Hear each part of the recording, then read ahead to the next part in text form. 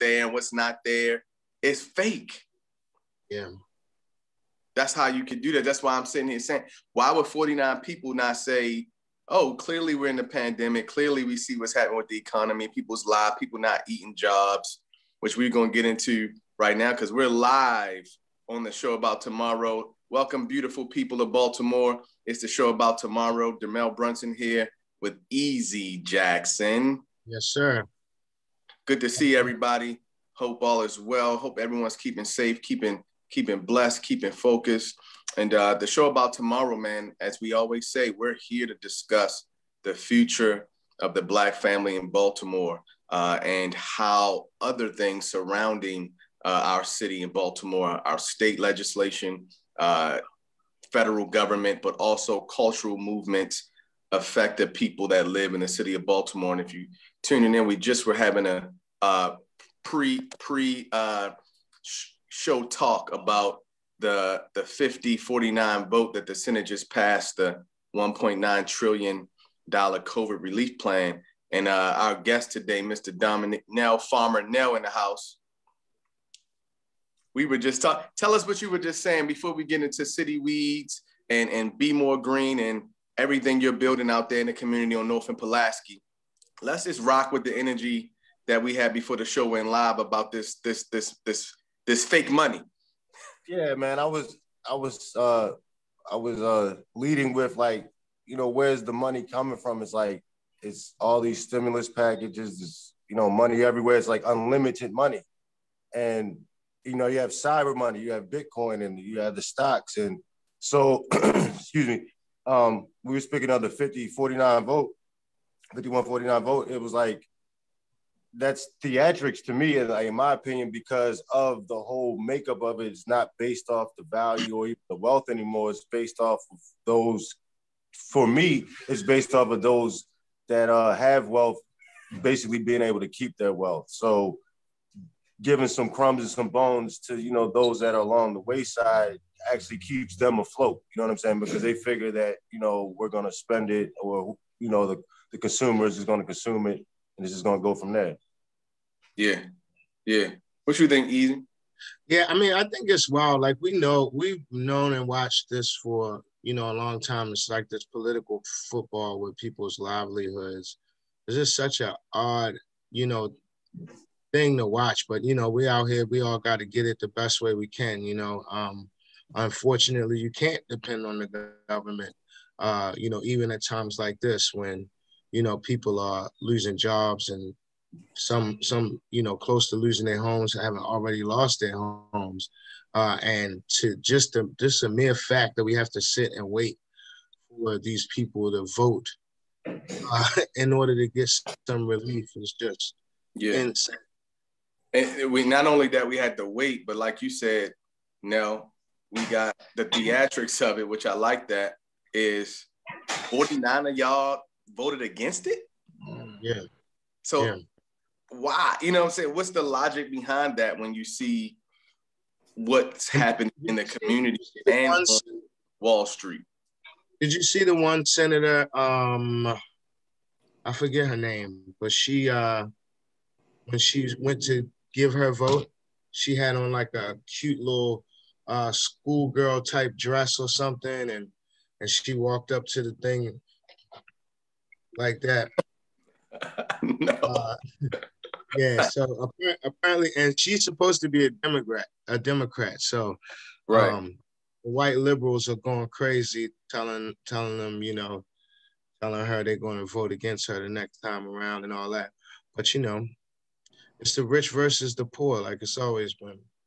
And what's the emotional connection on the theatrics, gentlemen, as far as like, why am I even giving you all the theatrics about voting it down when it's all we're going to do is print more money?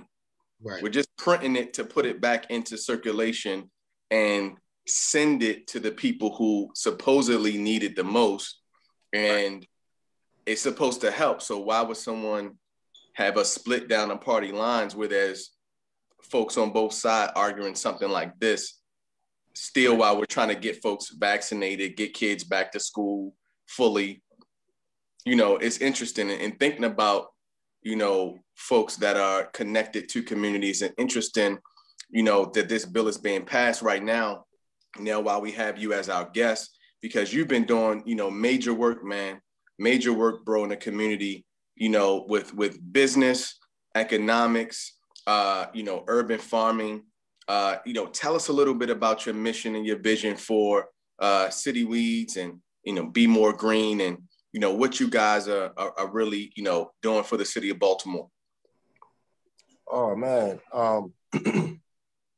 I'm just happy to be here. For one, thankful for still being in, the general conversation of Baltimore, because like anywhere else, cities, and with the time that we're living in, things are pretty much trendy. You know what I'm saying? So with that being said, I felt like I was getting, there was a level of lackluster that was going on, because I felt defeated or even tired in a lot of ways from the mission. And the mission of City Weeds in general is just planting seeds of independence and thrivability.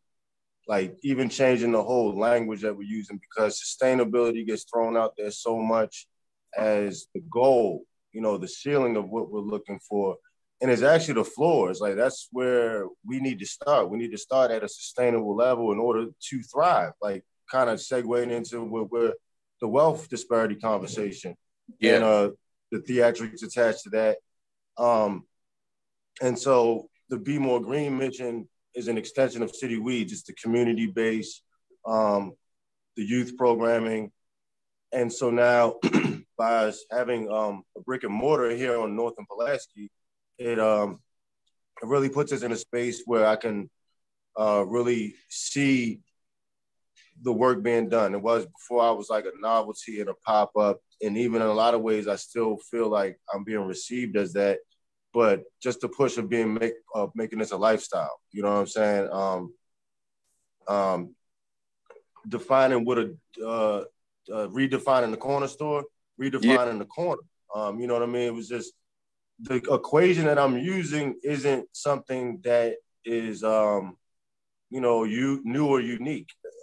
It's actually, what I've seen growing up, like products being pushed on the corner, through a corner store, in front of a corner store, so on and so forth. So I'm taking the same approach with like giving out fresh food, giving out teas of eggplants and, samples, you know what I mean? And and changing what would be inside that corner store and who is behind the counter, and, changing the narrative, or more so even getting away from changing the narrative, but actually controlling the narrative. We got a piece of something right now, so we're able to actually have some control and, promote the ownership of it. You know what I mean?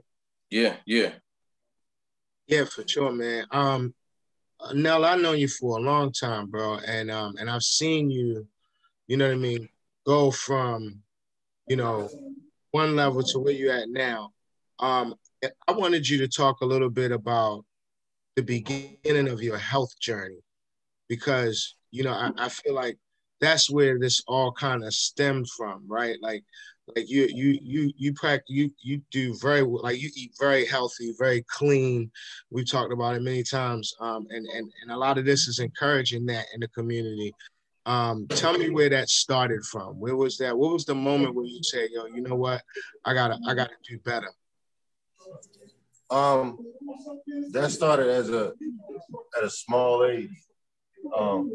Pardon me, we got work going on here in the store. And where he is, guys, just for those who are watching, he's at North and Pulaski right now. North and Pulaski, Be More Green. That's where the spot is. Yes, sir. When they gonna get out the clothes again? What do they have going on today? So we don't have anything going on today. We do give out the food on Fridays, and we will have. I help set that up.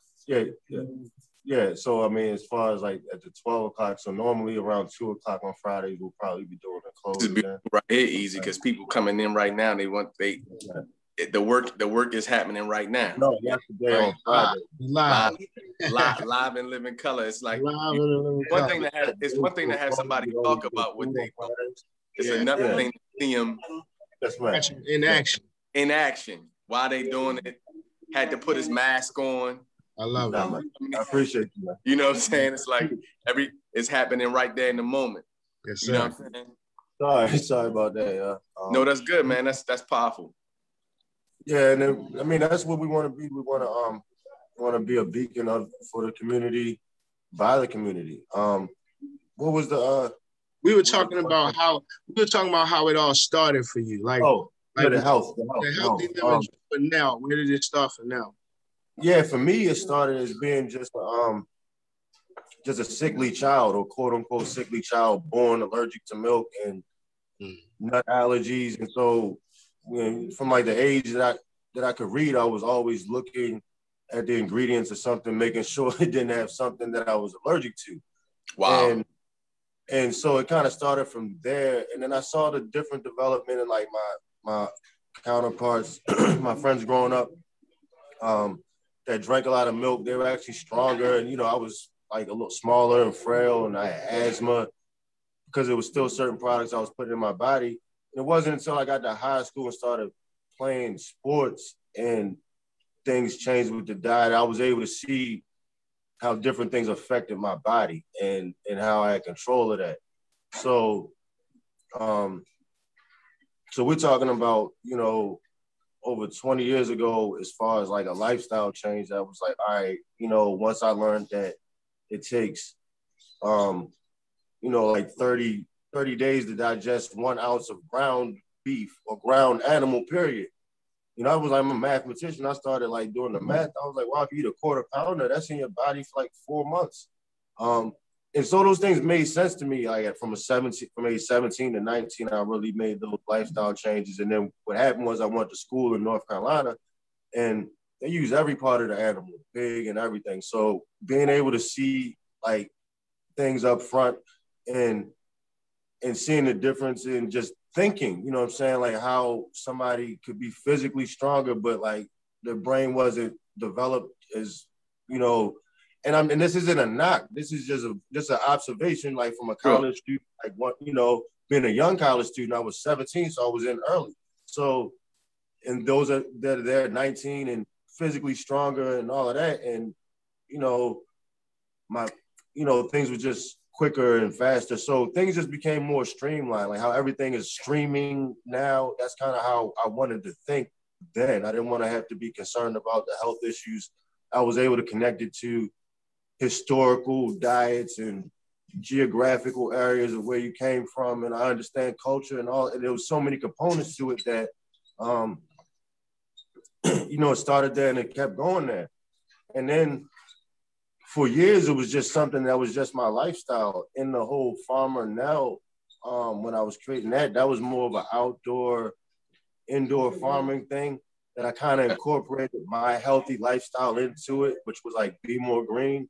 Mm-hmm. So it was like I was kind of sneaking all the stuff that people weren't listening to for years. Like, all right, well, let me slide these rhymes in again. You know what I'm saying? Those bars from back in the day, let me throw them in. They like me now, so they like my hooks. So let me throw these old bars in there. So that's kind of how like that whole modality came to be. Yeah. Nice. I love when you said, brother, redefining the corner store. That impacted me. That hit me in the gut just now, just to hear you say that, because growing up in the inner city of Baltimore, for me, corner store, I remember when I first was allowed to walk to the corner store by myself, and how that felt, and how it felt to get money, 50 cents, $1, whatever, because you didn't get lemon heads, go get my lemon heads, my Boston baked beans, my Red Hot Utz potato chips, my little Huggies juice, that was now laters, my penny candy, my Sour Patch Kids. And so it was like, that was a normal thing, daily school, even before school, after school, on the court playing ball, whatever, it was always about the corner store. And then for the older cats, that corner store, of course, the cut rate, as we call it, that ideal of the cut rate to get your cigarettes, walking in with my pop. I always wanted to asking for a Slim Jim. You know what I'm saying? I wanted a Slim Jim. I was a Slim Jim pork rinds kid before our family stopped eating beef and pork. So tell us about your what you're saying about redefining, because, it sounds beautiful to hear, especially in a city like Baltimore. The Be More Green movement is something that must be, you know, lifted? Yeah, like just going back to my corner store experiences, or like, you know, getting your own little cash, you got your $5 and you're like, wow, I could do so much with it. That was my way of being able to get access to the stuff that I couldn't eat at home. You know what I mean? Like, I grew up with my grandmother, so like none of that stuff was going on. I grew up off of Raisin Bran, like whatever she ate, that's what I ate. You know what I mean? So, and I'm thankful for that. Yeah. We had a garden out back, and that I can't say that didn't influence Farmer Nell. But the old corner store is like, when I really broke down the demographics, that was our first process of experiencing drugs on the level of sugar and just things that we got addicted to. And so it got us in the process of buying something that was going to give us that fix. And then right outside, more than likely, there was the adult version of that being sold, the illegal version of that being sold, that we were able, that the corner store was a beacon for all of that. And then those corner stores, like the whole demographic of the neighborhood changed with that. Who owns them now? Where do they come from? What are they giving back to the community? So that's, we don't see in our community. So it's interesting that taking this stance is getting like a, and don't get it twisted, the exposure is necessary, but that, you know, a Black man in a Black neighborhood, you know, starting a healthy corner store is like a huge story, like, or like some superhero type of deal. When all actuality, we're just getting back to square one of where we started from. You know what I mean? And just talking about in inner cities, you know, in our little villages and neighborhoods. That's how I look at it. You know what I mean? So why not start there? I'm operating as if I'm a nonprofit because I'm not making any money, but I am an LLC. Because we live in a capitalistic nature, so why not make money off of this? You know what I'm saying? I've seen the money being made off death and despair. Why not make money off of health and wellness? You know what I mean?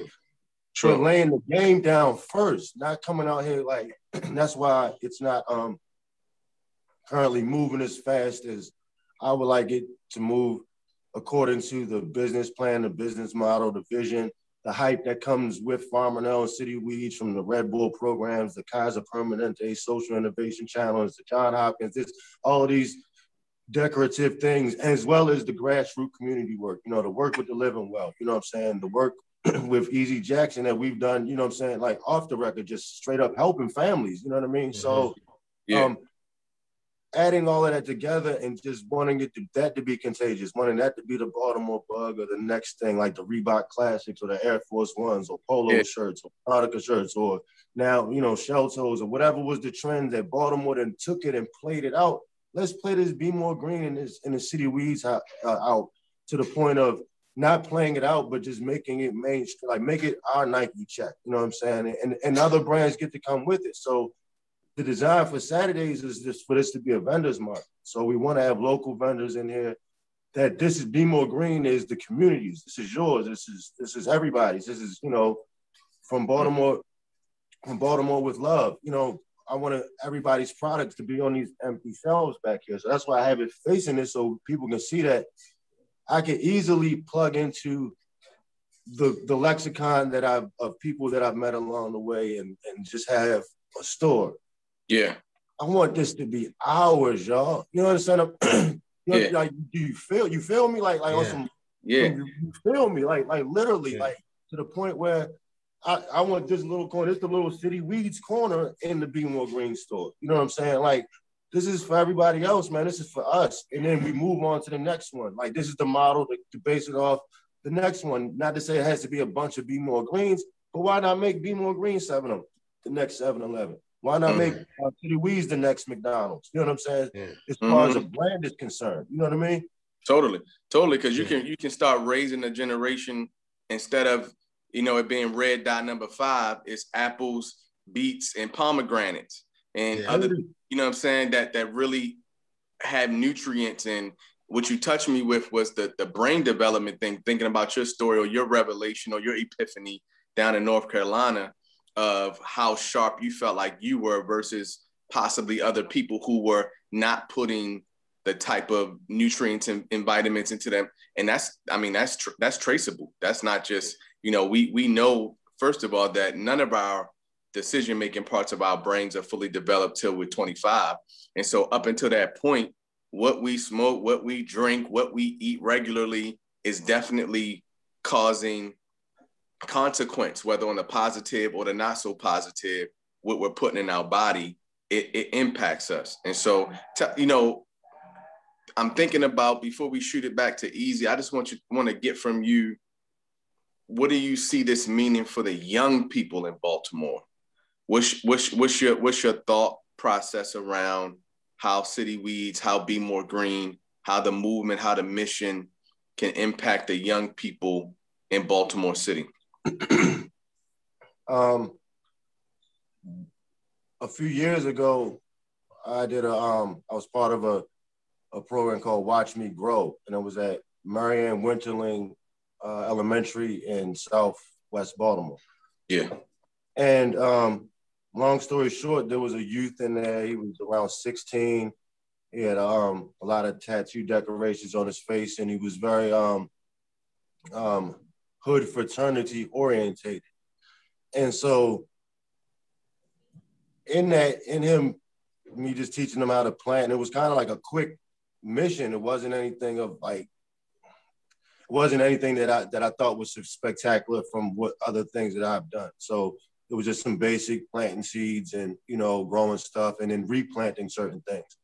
I didn't do a lot of one-on-one with him. He just would watch what I would do, and he would work autonomously, and then I would maybe give him 1 or 2 directives, and that would be it. And then he just started working on his own. Long story short is, his testimony after that program was, he said he learned the value of life through that program. Like, taking something from a seed and having to cultivate it and take care of it, and then like tell the younger kids, don't walk over here, don't put trash over here. Like, it literally, like, almost brings tears to my eyes again, because that's the mission. Like, that is the mission. There's so many components attached to it, but the mission is like, the value of life, because that's when we talk about the trauma of what we're all dealing with throughout the city on multiple levels. The work that Baltimore Ceasefire does is so pertinent, because it has us focus on like what this cycle of life is. A lot of us have become so numb and so used to this status quo of that's not reality. That's not a healthy lifestyle. So in inner healthiness is the outward healthiness. So Be More Clean at Be More Green is like, clean yourself up first. That's hygiene. And also cleaning up your environment. You know what I'm saying? What your eyes see. You know what I'm saying? Like, which you know what I'm saying? My environment. You know what I'm saying? The like, okay, those things make up, all those components make up. So the Farmer Nell City Weeds mission is multi-dimensional. It's focusing on the area that doesn't get a lot of focus, which is the food injustices and how that's not connected to behavior with youth, how they perform in school. Yeah. By me, I teach high school agriculture, so I'm able to see kids coming in there with the Red Bull and the triple animals breakfast sandwich, and I always refer to it as that. You know what I'm saying? The McTrash. Red Bull, it literally comes from a bull. I told them they had to look up taurine. So whenever they would come in with products that I didn't approve of, I couldn't make them not consume it, but they would have to write down the ingredients of it and tell me what they're putting inside their body and explain that to me. And then so when they're going to sleep or they're amped up, they know why. Or like, okay, the apples and oranges that they're playing basketball with at lunch. I said, no, we're not going to do that. I'm gonna collect them all. I'm gonna put them in my refrigerator downstairs in the classroom, and I'm gonna make juice and smoothies out of them the next day that y'all are gonna be fiending over. Or some of them will come in the morning like, Farmer, now you got something to eat. So now that fruit, they're fiending for the energy that now they're relating that that's energy, as opposed to eating dead animals. And how is that gonna fuel a body to think in the morning? This isn't like a vegan mission. This is just using just common knowledges that we overlook every day. Yeah. We're putting acid with the coffee, the caffeine. Kids are drinking that cold version. They're going to 7-Eleven and Royal Farms and then coming to school. And then now I got them first and second period. So I'm like, all right, I got to bring my juicer in here. I got to bring my smoothie in here. I got to bring the sea moss, and we're going to do it together. The lesson is what we're putting in the smoothie. You tell me what it is, and then now do you want to taste it? You know what I'm saying? And so that's addressing the youth, is like giving them real life experiences. The same way brothers push products on the corner and showed youth how to bag up and cook up and all of that stuff. It's the same approach. If you're teaching them young, because it might not kick into them until 5 or 10 years later, but the seed was planted. They know what they can do to be independent for themselves. They know what they can do once they get sick or ill. Oh, you know, Farmer Nell says, oh, that farmer dude, they don't even have to remember my name. Like, Farmer, yo, you know what I'm saying? Something about ginger, man. I'm gonna go get some ginger. You know what I'm saying? So that's the legacy of trail that, you know, I want to get left with this. If winning, however it turns out, put it like that. 100%. Yeah, man, it's wild. Just even the fact that you are doing, you know, you got the corner store model. I'm sitting here listening to you, and I'm thinking about how it's wild that we don't have Black-owned corner stores in our communities, but we used to. You know what I mean? I know when our parents' generation was coming up, my mother talked a lot about you know, the corner stores where she got her first job, the supermarket in her neighborhood that was Black-owned, you know, and you just don't see that anymore. So I think, I guess my question is, what do you think is the best way to go about, you know, duplicating what you're doing? I mean, I know starting there is the task in and of itself, but you know, what can people do to, like, you know, open up more corner stores? You know, I mean, we're spending money. We're spending money buying chargers and everything from everybody else. Right. That's an interesting question. And interestingly enough, brother across the street, brother JR, you know what I'm saying? JR's convenience store. So it's a mini mart. So there's a corner store across the street. So as soon as I, you know, came around, I came over to them and told them what my mission was, and I said I want to make it a point to make sure that I'm not selling anything that you're selling, so there'll be like a no competition, and where my mission is. And also, this may sound contradictory, but I need that because it shows, for one, a Black ownership across the street, 2 Black-owned corner stores that aren't in competition with each other because they're selling virtually 90% different products. Yeah, I might have toilet paper, and he will have toilet paper. But like, all right, the juices I would have here, the smoothies he would have, the natural sodas I would have, I wouldn't have any of those products as a model, as a business model. Now, also, what is necessary in business is for all the people that come in, let me get a now and later. I don't got that. You got to go across the street. I'm not here to tell you to stop doing anything. So my mission, like my approach was very brash for years, and I polished it to a point where it's digestible. So my mission hasn't altered or changed, but it's like, all right, I know where my hot spots are, where I can hit my shots and be effective for everybody to win, more important. So with that being said, there's a lot of products that people are going to be looking for that I'm not going to have because I'm not selling them. And so go got them across the street. I don't, you know, we got this, they got that. And but we do have this, you know what I'm saying? If you're interested in that, you know what I'm saying? And that's fine. You know what I'm saying? So I know that my target market initially isn't going to be necessarily the surrounding neighborhood. Certain price points for certain products, for, you know, that's why it's going to be opportunities for educations. We're going to do community nights where we're going to be, you know, walking people through what to do with a produce box when they get it.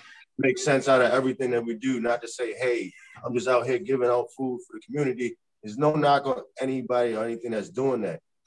But my focus is health and nutrition, so that's why I make sure that I give out produce and fruits and vegetables. I'm not with the dairy or any other products, giving them away to the people, because to me, if there's something that can be tremendously harmful for you in that product, I'm counterproductive with my mission at that point. You know what I'm saying? Like, Yeah. I look at milk just like I look at, like, you know, cocaine or crack. You know what I'm saying? That's how I look at dairy in Black neighborhoods. So I'm an advocate to get that, you know, for you to, if you do it, you do it. I'm not gonna be pushing. You're not getting it from me. Right. You know. Yeah. So that's got to be more green mission in that aspect of it. And it's not a right or wrong spectrum, because it's not right or wrong because that's a spectrum for the individual. I don't deal with what's right or wrong or what's good or bad.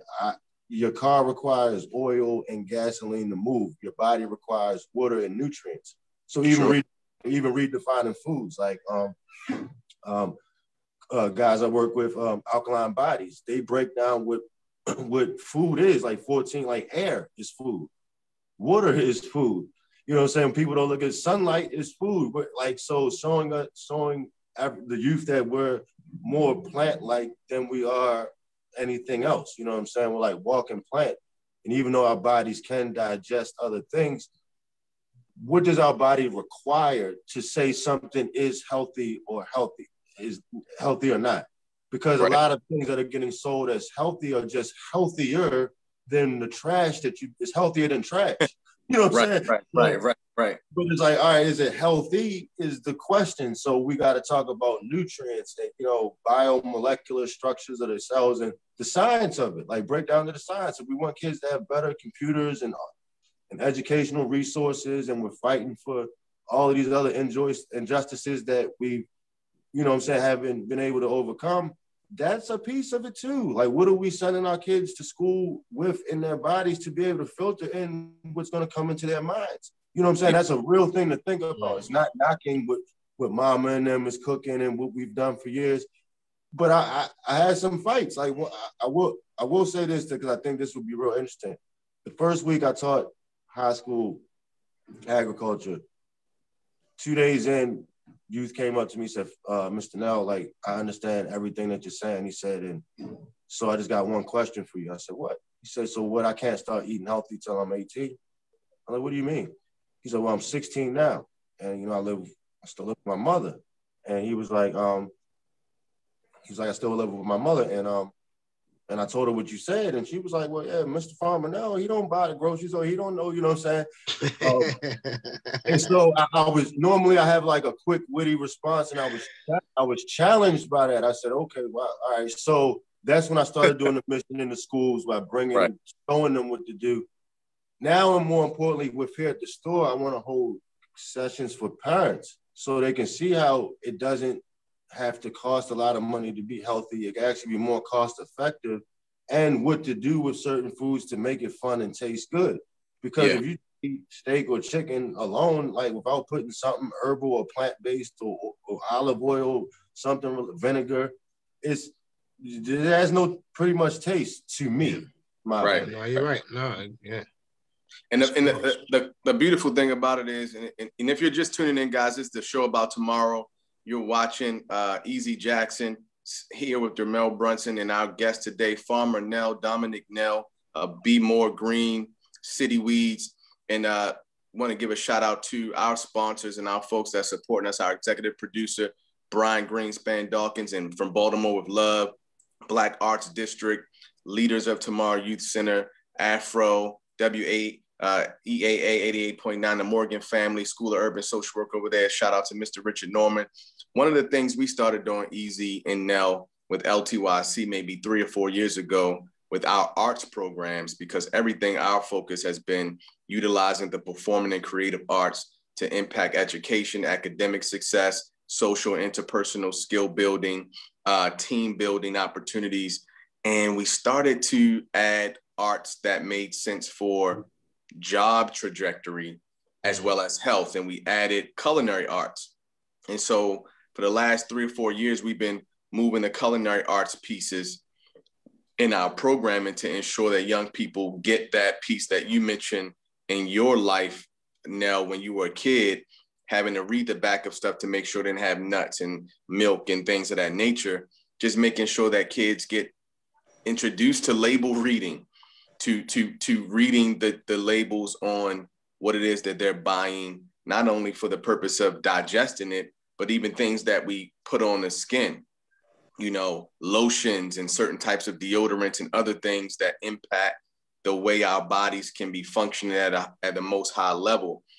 Tell me what you think about, we know that culinary arts, we know that health and nutrition is a part of education at this point. Folks like you offering that to the young people in the community from a standpoint of how they're eating, as Elijah Muhammad's book would say, how to, not to live to eat, but how to eat to live. And the reverse of that, thinking about agriculture, the experience that we had as a nation starting this week last year, when everything started to be shut down because of the pandemic. And for a few months, stores were bare, stores were closed, people couldn't get out. It made a lot of folks start thinking about growing their own food. What's your thoughts about agriculture from that standpoint of teaching young people, not just the health and nutrition side of what they consume, right? But also just from a business model and also just a practical life model on how to survive? Oh, man.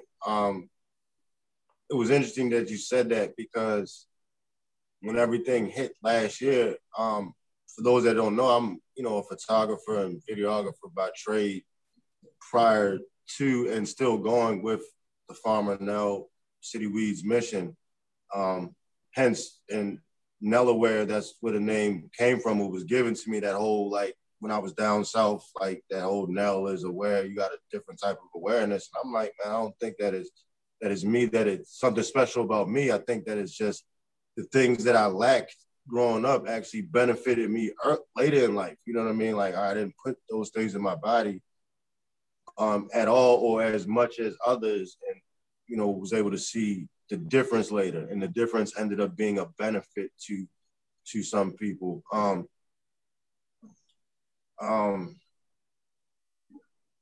What was the baseline again of the question? The agriculture piece of it. Right.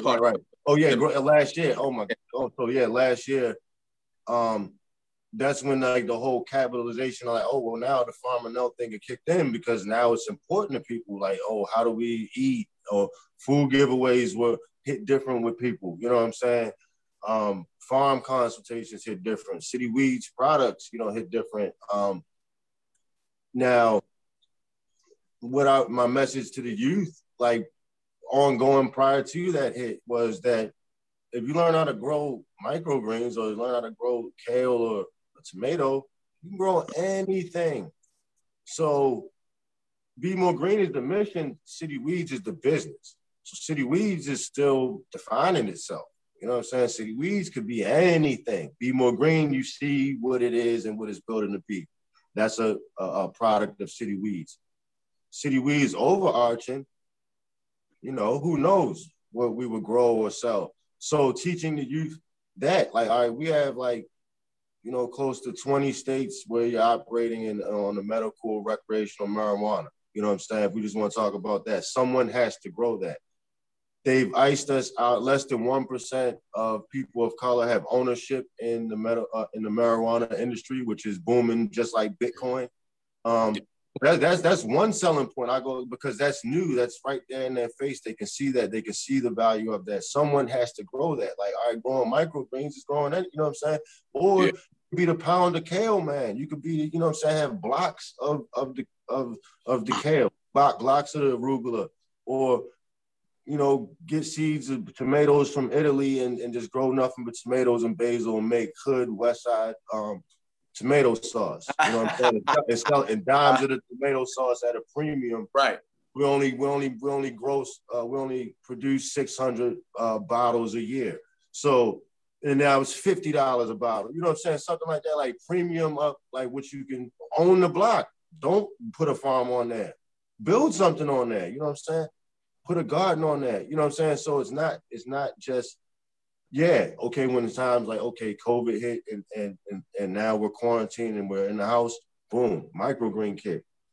When you redefine what food is, you know what your body requires. So it's not steak and potatoes and some broccoli on the side and that's a meal. That's what food is. No, food is all right, what's going to keep me alive for this period of time?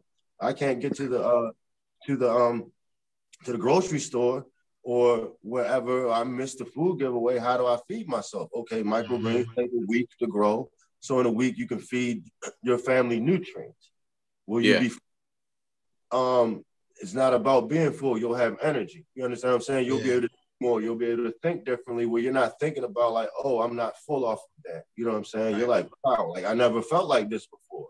You know what I'm saying? So, and then experiencing that, like, you know, experiencing the ginger and the juices and things of that nature from how people experience other products, you know what I'm saying, that they promote so much. So so moving forward, that we will be prepared for anything that possibly occurs like this again, or more prepared than we were before. So people aren't scrambling around. There would be food bank systems where people know they can get food from because they've donated to it. Yeah. You've donated to it. So okay, 2 months out of the year, you might not be, you know, on point. You go back to the, you know, to the pot. And then each one, like this is something that can go on up and down North Avenue. I'm just here on North of Pulaski. You know what I'm saying? So tapping into Coppin is important. But then we got Penn North. You know what I'm saying? We got all the way, you know what I'm saying, and all the little streets in between that, what are we going to do with this? You know, we go up Pulaski towards Mondawmin. There's, you know, 2-3 vacant corner stores right up the street on Pulaski. There's 2 vacant buildings right next to this building. You know what I'm saying? So, you know, what are we going to do? You know what I mean? It's kind of putting out the call to action because in me getting tired, this is the load and the mission that I asked for. So there's no complaints. There's no excuses. Like, you know what I'm saying? Like YG Tech said, you know what I'm saying? Like, it's more so just, you know, getting to the grassroots of things. Like city weeds is what the city needs. I really do acknowledge that. It's beyond me believing that. It's beyond me pumping myself up. It's beyond me marketing the brand. It's like, and then city weeds can be defined as anything. You know what I'm saying? It's like, it's giving that opening door. You know what I'm saying? Yeah, yeah. I love it. I love it. Let me ask you this, Easy, because, you know, thinking about what you're saying, Dominic, and the importance. I love how you said, like, there could be versions of a Be More Green, especially I'm always thinking urban. I'm always thinking inner city because that was what I experienced as a young man growing up in the inner city, what that felt like, what that looked like, thinking about if there were Be More Greens on corners throughout Baltimore City, east, west, north, and south, right? In communities. And that was the movement, what that would look like, but also thinking bigger. When you say big brand, when you mention things like 7-Eleven or McDonald's, things that we all have had experience, you know, in our life being introduced to. And, yo, I've been dealing with this thing this week, Easy, about cancel culture, right? Because I'm so tired of the cancel culture. They about to cancel Dr. Seuss this week because of these, you know, subtle jabs that were being inserted into the books as it relates to how folks, you know, communicated about different races. You know, Black people had black skin, you know, Asians, calling them the yellow man, Native Americans, the red man, and so forth and so on. And how quick people have been this week to evaluate and instigate something from a man who's passed away since 1991. Dr. Seuss has been gone off the earth, came up in a different time. You, Easy, as a founder of Epic Fam, you know, the new company you're building in the city. Dominic, you're building your brands, both as an artist, as an artistic eye with the camera, but also now with agriculture. And what do you guys think about there being more, you know, intentional pressure on folks in the community to be careful about what they represent? Give you an example. We've had often in our community see athletes, actors, big time important people on the McDonald's commercial, on the Sprite commercial, on the whatever, you know, back in the day, the Camel cigarette, and anything that we've seen so many, Coca-Cola, think about all the mega Black stars that Pepsi and Coca-Cola sponsored. They get those checks We don't know what they do with those checks. It's none of our business what they do with those checks. But I'm wondering, connecting it to the mission of healthy bodies, healthy hearts, clean minds. What if, y'all see what I'm thinking? Like, why would we put that kind of pressure on our people to not be brand ambassadors for stuff that kill our people? You know, I love Billy D. Williams, but he was the Coke 45 man. Yeah. You know what I'm saying? Like, we ain't cancel culture that. Yeah. I mean, I think one of the things you always got to acknowledge and look at is the fact that corporate America is very aware of how much human beings enjoy pleasure. And humans, we do not give up our pleasure. You know what I'm saying? Like, you know what I mean? Everybody has these pleasures. You know, I think about, you know, Nell was talking about the dairy thing. I'm lactose intolerant. And I talk to people who are also lactose intolerant, and they will still eat ice cream and drink milkshakes and eat macaroni and cheese. You know what I'm saying? And it's like, I'll just pay the consequences later. And it's such it's an insane way of thinking to me. You know what I'm saying? Because I'm just like, this thing does this terrible thing to my body. I'm not going to do that. But on the flip side, I'm a smoker. You know what I'm saying? So it's like, there's always something that we will hold on to because of the pleasure, because it feels good to us. And corporate America knows that. So they'll continue to put money into marketing that to us. You know what I'm saying? You know, we know that McDonald's and all that shit, all that stuff is not healthy. Right. But it feels good to eat it. It smells good. You know what I mean? So you got a lot of people, you know, what is it? McDonald's makes something like, serves like 6.4 billion people a day or something like that. Something crazy. Like, it's that amount of people that are looking at you like, you ain't taking my McDonald's away. You know what I mean? And it's just an unfortunate truth, you know what I mean? But I think that with cancel culture, I think one of the things, you know, there's like this extreme reaction to something that's actually kind of necessary, right? You have a younger generation of people that are questioning things now. You know what I mean? So you see less of them, you know, less of them smoking cigarettes, more of them mixing healthy stuff into their diet, more than we did coming up. You know what I mean? Like, you know, I just see more younger people thinking about these things. So cancel culture becomes this result of analyzing everything. You know what I mean? Wait, is that right? Should that be like that? Maybe we should change that. You know, and I think that's a natural progression of things. But, you know, of course, there's like trial and error with it. I just want to hold people accountable before you jump in there now. I just want to hold people accountable the same way we're holding folks accountable to other important issues. Yeah. You know, I'm the one that's not so ready to jump right in and cancel every person for every mistake. Consistent behaviors that have not changed after warnings, that's a different dynamic. But having human error and evolution of understanding, we're so quick now to cancel. It's becoming a fad and trendy to put energy out on social media, energy out in media about whom should be canceled. And I'm just wondering, when we have this conversation about health and nutrition, you know, could we send some accountability that way too? What you think, Nell? Absolutely.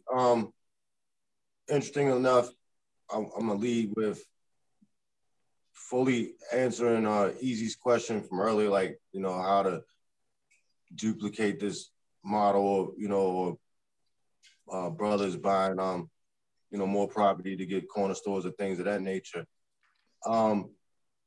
It literally begins, for me, it begins with me. Like, I have to get this popping. This has to look and feel like something that it's perceived or pumped up or whatever hype or rollover. Has to be more than that. So I have to turn this up, you know what I'm saying? I have to make this lit, rather, you know what I'm saying? This has to be lit. This has to be a lit thing where it's like, oh, how do I get in on that? Or I want to do, you know what I'm saying? That's when the duplication comes in, the biting, or we'll call it duplication, because this is what I'm giving to the people. This isn't like photos and that's intellectual property where I'm like, hey, I want you to know that I did that. This is like, you know, this is Be More Green. This is, you know, this is a movement, you know what I'm saying? This is like, okay, like 7-Eleven, you know what I'm saying? It's like, you know, that was a movement. McDonald's was a movement, you know what I'm saying? So making it a cool, regular thing, but it has to be a big thing. It has to be the coolest thing or the popping, or, you know what I'm saying? It has to be a conversation and an experience and a whole, you know, wow, I didn't know that this was going on down here. You know what I'm saying? Like on the next block over, Brother Rashid has the Image Center with the, you know what I'm saying, with the frozen desert. And then so they have a cafe and a smoothie, and they make their own clothes there, and they sell their own clothes there, made in Baltimore. So that's a $3 million, you know what I'm saying, investment. Wow. Black owned. On the next block over was the building that I started Delaware photography in. Ironically, it was the old Delaware house, but I was in there with, you know, my godfather, Melvin Williams, AKA Little Melvin. So this is just like almost like some Black Wall Street, dare I say, type of, you know, grassroots being planted around here. They were able to get the vacant lots behind there and turn that into a green space for the community. We got 2 of the vacant lots behind us on Herbert Street that, you know, I'm going to do some, you know, my Farmer Nell thing, some way, shape, or form. So what I want to do is horse therapy with the Arabs, have them bring the horses up and have the community heal with horse therapy, like come and petting the horse, just identifying with the animals again. You know what I'm saying? Like, you know, if you had to kill this animal and eat it, would you do it? You know what I'm saying? When you hold a chicken, are you really with chasing it down to kill it, skin it, you know what I mean, defeather it, skin it, cut open the parts that, you know what I'm saying, see the parts of what is the gizzards and the giblets and all, like, are you really with that? Because I'm Farmer Nell for real. Like, I grew up with family that had acres in Pennsylvania, Virginia. I built houses from scratch, got water from a well, you know what I'm saying, chased chickens, cut open a fish, hunted, you know what I'm saying, bow and arrow, crossbow. Right. And what I'm trying to say is, like, I'm affluent in those things. I don't have the stomach to do all that with the deer and all of that stuff, man. And I know how to do it. So I'm asking the average person, if they really, if things really went south, how would you feed yourself if you're really predominantly required eating meat and things of that nature? So when the store goes down and the meat spoils, then what? What hole you digging in now? And, you know, now people gonna be, you know, I had to build a big fence because people are going to be like stealing, you know, my apples and oranges and things of that nature. But the whole essence of it, like with cancel culture, then to segue to that is I have to become lit, or else then I'll be cancel culture of Baltimore. To make a segue joke. But a real thing that, you know, has to be considered. The thing with cancel culture to me is that people are canceling the individual and not the culture of what built that. What we're throwing the stones at. So I'm not angry with it because it's bringing it to the forefront, and it's coming from an area that's behind us. I mean, in front of us, not behind us. It's not coming from our past. It's coming from our youth. So I'm pleased with that because it shows that their level of awareness is here to change something, not destroy something. They're looking to kind of repair. There we say repair or have reparation. So that, to me, that's a small seed of reparation. That's how we begin to repair. Us as the others, as being their elders, we bring the context to it. You know what I'm saying? Because their content is raw. That it's like, okay, you know, Dr. Seuss, he's a racist. I mean, if they unpeel Twizzlers, you know, they'll go back to nibs. They had to change the word nibs. They used to be called nigger bits because they were little black pieces of licorice. There we go. The company is now known as Twizzlers. So if this goes live, then tomorrow Twizzlers will be on the cancel culture list. So, you know. There we go. So that's my thing, Dominic. Is like, are we letting it get out of hand? And should we, as a Black community, as the people in this country, you know, that are most acceptable to the things that are supposedly connected to cancel culture, right? Those injustices, we need to start speaking up about not making it be about blaming a person, but blaming the spirit of a thing, the intention of a thing, and directing it to a progressive ideal, and not stepping back by saying this person is responsible and we don't want to deal with this person, or we're going to wipe out this person's whole life's work. Create dynamics for them to not be able to, still move and earn money for themselves and take care of themselves, is getting to a degree where we're focusing on things that are not the root cause, but are the effect of something. And so I'm just concerned, when I heard the Dr. Seuss thing this week, it concerned me, that we're not in our community, especially in Baltimore, Black Americans. Could we do something more to revert a positivity and a love into identifying and shining a light on a dark spot? Let's do it with love and not vitriol and just totally just wiping some person or some company out of memory, of history. It feels weird. We're out of time today, but one thing that I wanted to say to you guys before we left is, we want to support City Weeds. We want to support Be More Green.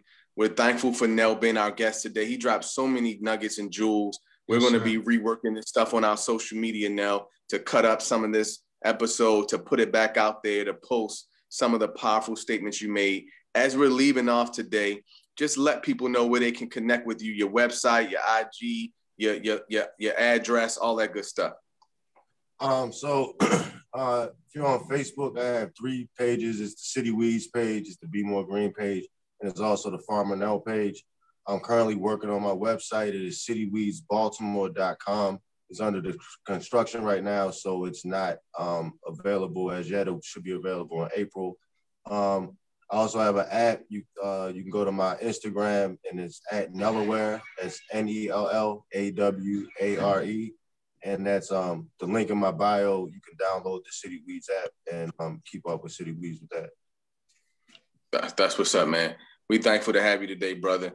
The show about tomorrow, today with Dominic Nell, Be More Green, City Weeds founder.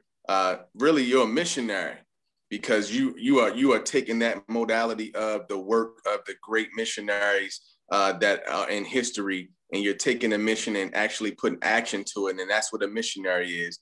And, you are a young black male missionary here in Baltimore. And we're thankful and blessed to have you. Thankful and blessed to have you be in our city and be on our show. And as always, Easy and I, are sending love as we close the show out to everybody in the city, everybody across wherever you're watching and listening to this show today. Keep taking care of yourself, taking care of each other. Spread love, spread peace and joy. And the show about tomorrow, we always discuss the future of the Black family in Baltimore. Peace. Peace.